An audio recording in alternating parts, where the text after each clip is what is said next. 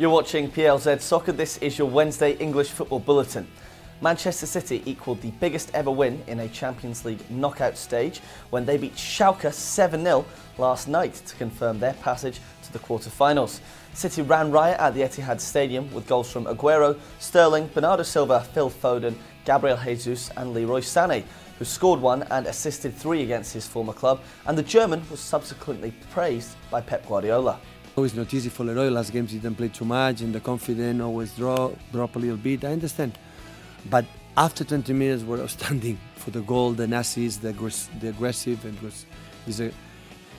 he's a player like we know exactly his incredible qualities that he has, that is difficult to find, and around the world is a specific quality that he has. Turning our attention to the fourth English team still in the competition, Liverpool travel to Bayern Munich this evening with their tie finally poised at 0-0. Liverpool reached the final of the tournament last year but have struggled for form recently and come up against a Bayern side who have won their last 6 matches in Germany.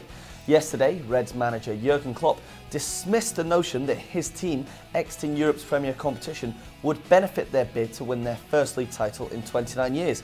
They're only 1 point behind league leaders Manchester City, of course.